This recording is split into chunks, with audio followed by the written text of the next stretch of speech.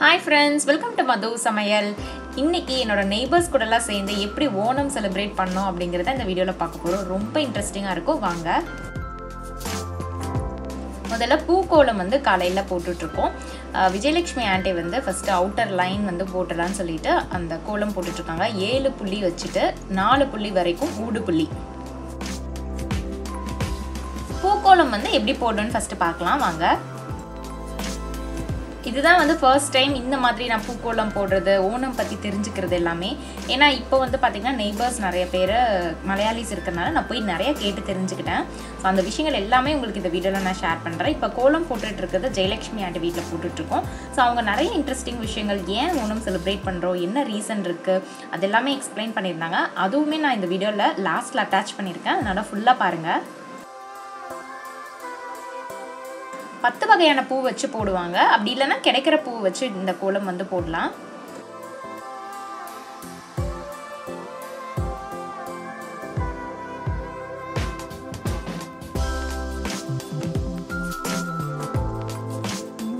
இந்த மாதிரி ஒவ்வொரு கலர்ஸ் வந்து அந்த மாதிரி கான்ட்ராஸ்டாக இருக்கிற மாதிரி நம்ம செலக்ட் பண்ணோம்னா நல்லா பிரைட்டாக இருக்கும் கோலமே. கோலம் போட்டு முடிச்சுட்டு ஃபைனலாக சின்ன சின்ன விளக்குகளை சுற்றி வச்சோன்னா ரொம்ப அழகாக இருக்கும். நடுவில் குத்து விளக்கு வைக்கலாம். இது வந்து பூக்கோலம், அத்தப்பூக்கோலம்னு சொல்லுவாங்க. இது வந்து மகாபலி ராஜாவை வரவேற்கிறதுக்காக தான் இந்த கோலம் வந்து ஓணம் அன்னைக்கு எல்லாரும் போட்டுரும்.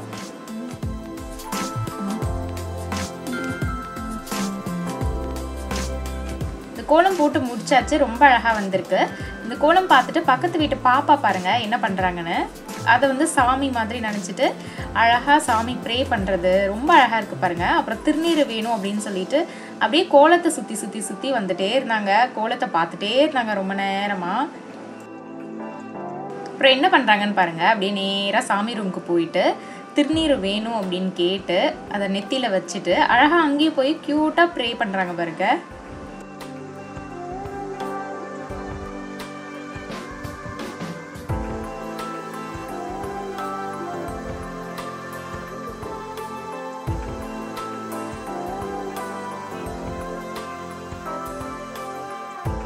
இப்போ உண்ணி அப்பம் எப்படி பண்ணுறதுன்னு பார்க்கலாம். இந்த ஒரு உருண்டை அளவு இந்த வெல்லத்தை வந்து நல்லா அந்த மாதிரி பாகு மாதிரி கரைச்சிக்கலாம்.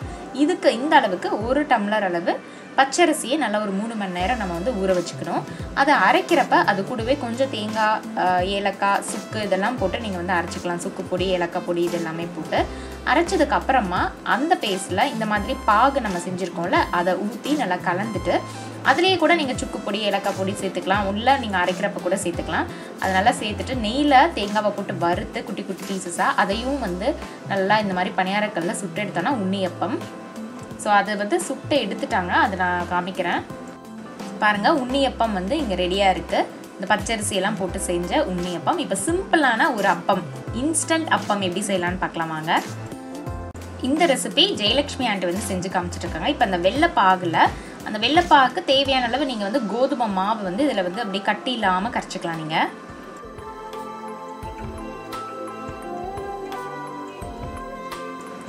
இதுக்கு தேவையான அளவு வாழைப்பழம் சேர்த்துக்கலாம். ரொம்ப நிறைய வாழைப்பழம் சேர்த்திங்கன்னா நீங்கள் ஒரு 2-3 நாள்லாம் வச்சு சாப்பிட முடியாது, உடனே காலி பண்ணி ஆகணும். ஸோ ஓரளவு வாழைப்பழம் வந்து சேர்த்துக்கோங்க. இந்த மிக்சருக்கு இந்த ஒரு குட்டி வாழைப்பழம் போதும். நல்லா பழுத்ததாக இருந்தால் நல்லா டேஸ்ட்டாக இருக்கும். வாழைப்பழத்தை நல்லா மிக்ஸ் பண்ணியாச்சு. இப்போ ஏலக்காய் தூள், சுக்குத்தூள் ரெண்டையும் சேர்த்துடணும். சுக்குத்தூள் சேர்க்கறதுக்கு ரீசன் ஒன்று ஃப்ளேவர், இன்னொன்று நல்லா டைஜஸ்ட் ஆகும். பாருங்கள் இந்த கன்சிஸ்டன்சியில் இருக்கணும். கிருஷ்ணர் பாருங்கள் இவ்வளோ லட்சணமாக இருக்காருன்னு. இங்கே ஃபுல்லாகவே நெய்யில் கூட சுட்டெடுக்கலாம், இல்லை கொஞ்சம் நெய் கொஞ்சம் எண்ணெய் அந்த மாதிரி கூட சுட்டெடுக்கலாம். இப்போ அந்த மாவை ஒவ்வொரு குழியாக ஊற்றி சுட்டுடலாம்.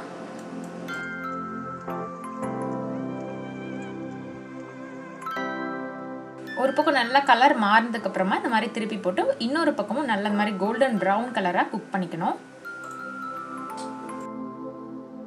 இந்த கோதுமை மாவு அப்பம் ரெடி ஆயிடுச்சு பாருங்கள். இவ்வளோ இன்ஸ்டண்ட்டாக குவிக்காக செஞ்சிடலாம். இப்போ குழந்தைங்க வந்து ஸ்கூல் விட்டு வரப்போ ஒரு ஸ்நாக் டக்குன்னு செய்யணும்னா இது செஞ்சிடலாம். இது ரொம்ப ஹெல்த்தியும் கூட, வெல்லம் சேர்க்குறனால சூப்பராக ரெடி ஆயிடுச்சு பாருங்கள்.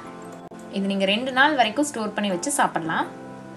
இதை எடுத்து அப்படியே ஒரு வடிதட்டில் போட்டிங்கன்னா அந்த நிறைய இருக்கிற எண்ணெய், நெய் வந்து அப்படியே வடிஞ்சிரும்.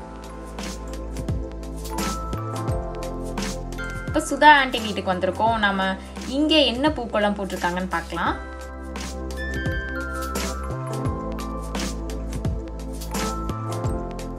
ரொம்ப பியூட்டிஃபுல்லா போட்டிருக்காங்க பாருங்க. ஹாப்பி ஓணம். ஓணம் சத்யாக்கு என்னென்ன ரெசிபிஸ் பண்ணியிருக்காங்கன்னு பார்க்கலாம் வாங்க. ஃபர்ஸ்ட் பார்த்தீங்கன்னா பருப்பு பாயாசம் வெல்லம் போட்டது, இது வந்து இஞ்சி புளி, கருணக்கிழங்கு கடலைப்பருப்பு வெல்லம்லாம் போட்டு செய்கிற கூட்டுக்கறி, பூசணிக்கால செய்கிற எரிசேரி, காராமணி சேர்த்து செய்கிற ஒரு பொரியல் மாதிரி தோரன், அவியல், இது தேங்காய்லாம் அரைச்சி செய்கிற சத்யா சாம்பார், நிறைய காய்கறி போட்டு செய்வாங்க. அப்புறம் பழம், நேந்திர பழத்தில் கொஞ்சம் தண்ணியும் வெல்லமும் போட்டு வேக வச்சு அது ஒரு டிஷ். இந்த நேந்திர பழத்தில் வெல்லம் போட்டு வேக வச்சது ரொம்ப யம்மியாக இருந்தது. நம்ம கேரளாலாம் போனோம் அப்படின்னா அங்கே பிங்க் கலரில் ஒரு தண்ணி குடிப்பாங்க. ஒன்று சீரக தண்ணி இல்லை சுக்கு தண்ணி குடிப்பாங்க, அப்படி இல்லைன்னா இந்த பிங்க் தண்ணி குடிப்பாங்க. இது என்ன நான் சொல்கிறேன், இதுதான் வந்து கருங்காலி பொடி. இது கருங்காலி இந்த வேர்லேருந்து ப்ரிப்பேர் பண்ணது.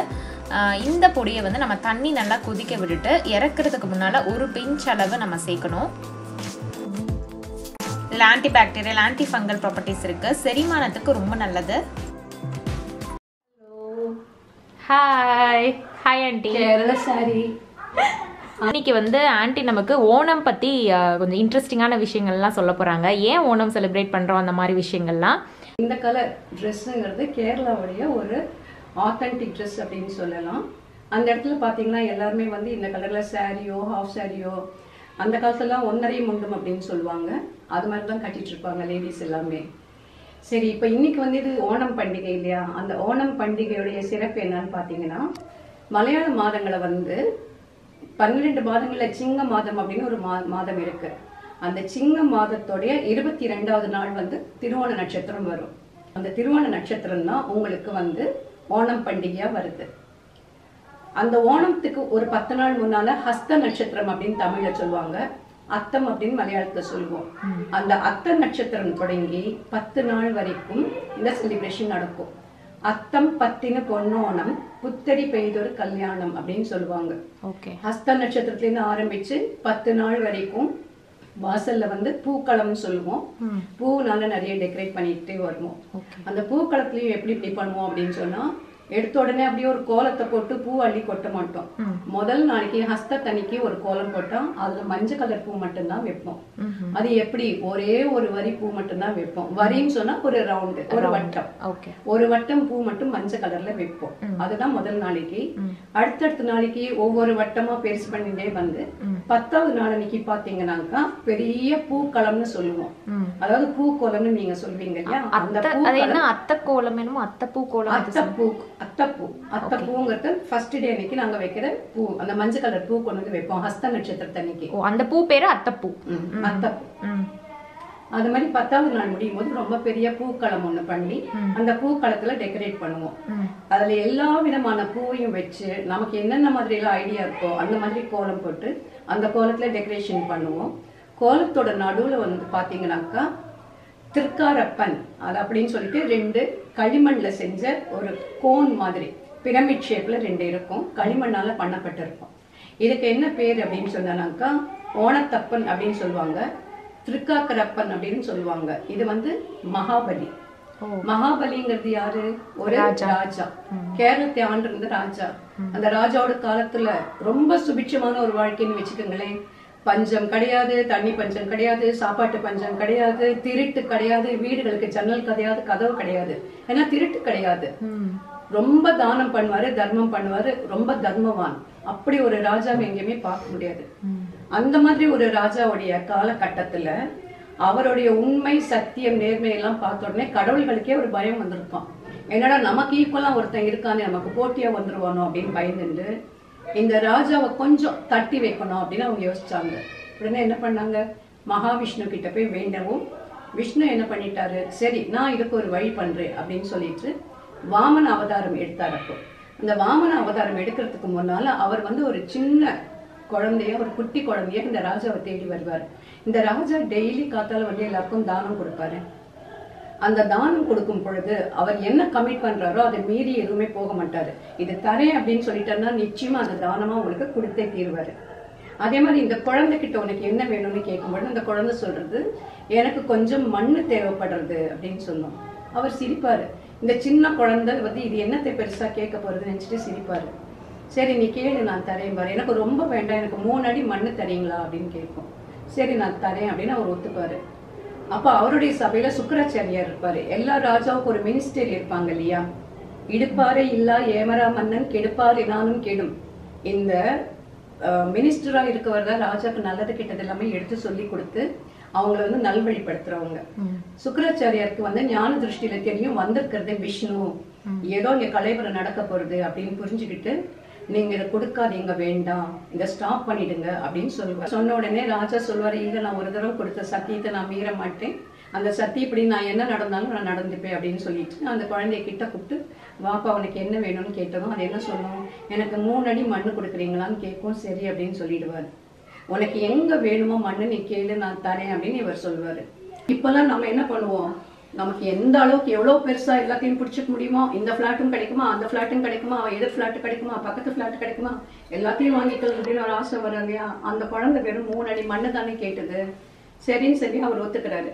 உடனே இந்த குழந்தை என்ன பண்ணும், பெரிய விஸ்வரூபமா எடுத்து ஆகாசத்துக்கும் பூமிக்கும் அவ்வளோ பெரிய உருவமா ஒரு பெரிய அவதாரம் எடுக்கும். பார்த்தா அது வந்து மகாவிஷ்ணு. அந்த அவதாரம் எடுத்த உடனே இப்ப எனக்கு முதல் அடியா நான் வந்து இந்த பூலோகத்தை எடுத்துக்கிறேன் அப்படின்னு முதல் காலடியை பூமி மேல வைக்கும். வச்சதும் முதல் காலடி சரியா போச்சு, இன்னும் 2 அடி மண்ணு பாக்கி இருக்கு. 2வது அடியா எடுத்துக்கிறேன்னு சொல்லிட்டு ஆகாசத்துல ஒரு கால் வைக்கும். வைக்கும்போது ஆகாசத்தோட 2வது அடி முடிஞ்சு போச்சு. அடுத்து மகாபலியை பார்த்து கேட்கும், நான் இப்ப இந்த 3வது அடியை எங்க வைக்கட்டும் அப்படின்னு கேட்கும். உடனே அந்த மகாபலி மகாராஜா சொல்வாரு, என்னுடைய தலையை புரிஞ்சுக்கிறேன், என் தலை மேல உங்க காலை வைங்க அப்படின்னு சொல்லி அவருடைய சிரசு மேல அந்த விஷ்ணுடைய காலை பதிக்க சொல்வாரு. அதனால அந்த பூமி கடியில அவர் வந்து மண்ணு கடியில அப்படியே இது போய் போயிடுறாரு, உள்ளுக்குள்ள போயிடுறாரு. கால் வச்ச உடனே மண்ணோட மண்ணா அமைங்கி போயிடுறாரு. இப்படி 3 அடியை வாங்கி மகாபலியை வந்து ஆட்கொண்டார் மகாவிஷ்ணு. அப்புறம் மகாபலி வந்து கேட்பாரு, உங்களுடைய இந்த உருவத்தை வந்து நான் பார்க்கணும், எனக்கு வந்து நீங்க அந்தனர் உருவத்தை மாத்தி உங்களுடைய உண்மையான உருவத்தை காட்டுங்கன்னு சொல்லும்போது மகாவிஷ்ணு தன்னுடைய உருவத்தை காமிச்சு உனக்கு என்ன வேணும் அப்படின்னு கேட்பாரு. வரம் கேட்கும்போது இவர் என்ன சொல்வார், மகாபலி ஒவ்வொரு வருஷத்துக்கு ஒரு முறை நான் கேரளாவை விசிட் பண்ணணும், விசிட் பண்ணி என் மக்களோட மக்களா நான் இருக்கணும், அந்த ஒரே ஒரு வரம் எனக்கு கொடுங்க அப்படின்னு மட்டும்தான் கேட்பாரு. அந்த அளவுக்கு அந்த மக்களை அவர் நேசிச்சாரு, அந்த நாட்டை அவர் நேசிச்சாரு. சோ வருஷத்துக்கு ஒரு முறை அந்த மகாபலி இந்த பூலோகத்துக்கு வந்து கேரளாவுக்கு வர அந்த நாளைத்தான் வந்து ஓணம் பண்டிகையா கொண்டாடுறாங்க. அந்த நடுவுல வைக்கிறோமே, அந்த களிமண்ல செஞ்சு வைக்கிறோமே, அந்த உருவம் வந்து மகாபலியோடைய உருவம், மண்ணனால செய்யப்பட்ட உருவம். சரி, இப்ப ஓணம் பண்டிகைன்னா என்னன்னு பார்த்துட்டோம். அடுத்து என்ன சாப்பாடு தானே, அதுல குறை வச்சா எப்படி, 1 இல்ல 2 இல்ல 25 வெரைட்டி ஐட்டம் செஞ்சுதான் நாங்க ஓணம் வந்து கொண்டாடுவோம். அதான் ஓணம் சத்யா அப்படின்னு சொல்றீங்களா? ஆமா, அதுக்குதான் ஓணம் சத்யான்னு பேரு. ஆனா இந்த காலத்துல 25 வெரைட்டி செய்ய முடியுமா, செய்ய டைம் இருக்குமா, செய்ய சக்தி இருக்குமா, முதல் விஷயம். செஞ்சா சாப்பிட வயிற்றுல இடம் இருக்குமா, ஜீரணமாகுமா, அது அடுத்த விஷயம். ஆனால் இந்த 25 வெரைட்டி செய்வோம். கேரளாவை பொறுத்த வரைக்கும் எப்படின்னு சொன்னா, தினம் தேங்காய் போட்டுதான் சமைக்கிறோம், தினம் தேங்காய் எண்ணெயில தான் சமைக்கிறோம். ஆனாலும் எங்க எல்லாருக்கும் இந்த சீக்கிரமா ஜீரணம் ஆயிடும். ஏன் தெரியுமா, எங்க சாப்பாட்டுல வந்து டெய்லி நீங்க எந்த ஹோட்டலுக்கு இன்னைக்கு போய் பார்த்தாலும் கேரளால உங்களுக்கு ஜீரக தண்ணி இல்லைன்னா கருங்காலி தண்ணி கொடுப்பாங்க. பிங்க் கலர்ல இருக்குமே, அதுதான் கருங்காலி தண்ணியா? எதை சாப்பிட்டாலும் சுக்கு கடப்பாரி முழுங்கிட்டு சுக்கு கஷாயம் சாப்பிட்றதுன்னு தமிழ்ல சொல்லுவாங்க. அதாவது இரும்பு கடப்பாரி ஒருத்தன் சாப்பிட்டுட்டு சுக்கு கஷாயம் குடிச்சா அது ஜீரணம் ஆயிடுமா. அத மாதிரி நாங்க வந்து இந்த 2 விஷயத்துல வந்து வயிற்று கரெக்டா சரிப்படுத்திப்போம். சோ அந்த 25 வெரைட்டி என்ன அப்படின்னு கேட்கும் போதே கற்பனையில நாக்கு ஊறுறது இல்லையா, எனக்கு ஞாபகம் இருக்கிறதெல்லாம் சொல்றேன். ஆரம்பத்துல வந்து பழம், பஞ்சசாரி மீன்ஸ் சர்க்கரை, அதுக்கப்புறமா வந்து பப்படம், அதுக்கப்புறமா சர்க்கரை டுப்பேரி அப்படின்னு சொல்லுவாங்க, அதாவது நேந்திரங்காய வெள்ளப்பாகுல போட்டு செய்யறது. அதுக்கப்புறமா காய் வறுத்தது, நேந்திரங்காய உப்புல போட்டு சீவி எடுத்து பண்ணினது. 5 வெரைட்டி ஆயிடுதா. பச்சடி, அதுல 2 வெரைட்டி இருக்கும், 7 ஆயிடுதா. பாயசத்துல 2 வெரைட்டி இருக்கும், சக்க பிரதமன், அடப்பிரதமன் அந்த மாதிரி பண்ணுவாங்க, 9 ஆயிடுதா. அதுக்கப்புறமா உங்களுக்கு வந்து அவியல் இருக்கும், காரன், காளன், தோரன், எரிசேரி, புளிசேரி, இஞ்சி பச்சடி, ரசம், பாயசம், சாம்பார், வடை, பப்படம், இத மாதிரி உங்களுக்கு வந்து ஐட்டம் சேர்ந்துக்கிட்டே போகும். ஊறுகாயும் சேர்ந்துதான் 25ல. அவங்கவுங்களுக்கு என்னென்ன முடியறதோ எல்லா வெரைட்டியும் செஞ்சு வைப்பாங்க. ஓலன், காளான், தோரன், நெரிசேரி, புளிசேரி எல்லாமே இதுல வந்துடும். அத்தனை வெரைட்டியும் சேர்த்து வச்சு எல்லாமே காய்கறிகள்ல செய்யறதுதான். இந்த காய்கறிகளால செஞ்ச விஷயங்கள் தான். இதை வச்சு 25 வெரைட்டி ரெடி பண்ணி சாப்பிட உட்காருவாங்க. அந்த ஓண சத்யான்னு பாத்தீங்கன்னாலே ஒரு தலைவாழை இலை போட்டு அந்த முனையில இருந்து இந்த முனை வரைக்கும் ஐட்டம்ஸ் அடுக்குவாங்க. ஃபுல்லா நிறைஞ்சிருக்கும். ஃபுல்லா நிறைஞ்சிருக்கும். பார்க்கும்போதே கண்ணும் நிறைஞ்சு போயிடும், வயிறும் நிறைஞ்சு போயிடும். நல்லா சாப்பிடக்கூடியவங்க கொஞ்சம் வேஷ்டியோ பாவாடையோ லூஸ் பண்ணிட்டு உட்காந்து சாப்பிடலாம், தப்பே கிடையாது. எதுவும் எந்த கெடுதலும் பண்ணாது. அந்த மாதிரியான உணவு வகைகள்லாம் எல்லாமே நல்லபடியா சாப்பிடலாம். ஓண சத்யா முடிஞ்சதுக்கு அப்புறமா அந்த அன்னைக்கு விசேஷமா என்னென்ன பண்ணுவாங்க, அதுல சில களி எல்லாம் இருக்கு. வள்ளம் களி, வள்ளம் களினாக்கா போட் ரேஸ்ன்னு சொல்லுவாங்க. அதுக்கப்புறம் கும்மாட்டி களி. கும்மாட்டி களினா ஃபேஸ் மறைச்சு ஒரு ஃபேன்சி ட்ரெஸ் மாதிரி போட்டுட்டு வந்து பண்றது. அதுக்கப்புறமா வந்து ஓணப்பொலி. ஓணப்பொலி அப்படின்னு சொன்னாக்கா தட்டுல பூவெல்லாம் ஏந்திட்டு வந்து லேடிஸ் டான்ஸ் ஆடுவாங்க. அதுக்கப்புறமா வந்து கதகளி ஆட்டம் இருக்கும். அந்த கதகளி ஆட்டமும் ஓணத்துல ஆடுவாங்க. பூக்களம் இருக்கும், அந்த பூக்களத்தை பண்ணுவாங்க. இது மாதிரி பலவிதமான வேடிக்கைகள் பண்ணி ரொம்ப உற்சாகமா நண்பர்களையும் விருந்தினர்களையும் போய் பார்த்துட்டு அவங்களோட சேர்ந்து சாப்பிட்டு அவங்களோட எல்லாத்தையும் எக்ஸ்சேஞ்ச் பண்ணி, நம்ம ஒரு வீட்டுக்கு ஒரு வீடு கொடுத்துக்கிறோம் இல்லையா பண்றதெல்லாம், அதே மாதிரி வீட்டுக்கு வீடு கொண்டு போய் கொடுத்து எல்லாரையும் பார்த்து விஷ் பண்ணி எல்லாரும் சந்தோஷமா இருக்கக்கூடிய ஒரு நிறைவான நாள் தான் இந்த ஓணம் பண்டிகை. இதை வந்து ஹார்வெஸ்ட் ஃபெஸ்டிவல் அப்படின்னு சொல்லலாம். தமிழ்நாட்டுல பொங்கல் பண்டிகை கொண்டாடுறோமோ அது மாதிரி இது ஒரு ஹார்வெஸ்ட் ஃபெஸ்டிவல் அப்படின்னு சொல்லலாம். ஸோ ஓண பண்டிகை இதோட நிறைவடைகிறது. ஓணம் சத்யா காத்துட்டு இருக்கு. வரீங்களா? போலாம் எல்லாரும்? நாங்க ரெடி. வாங்க.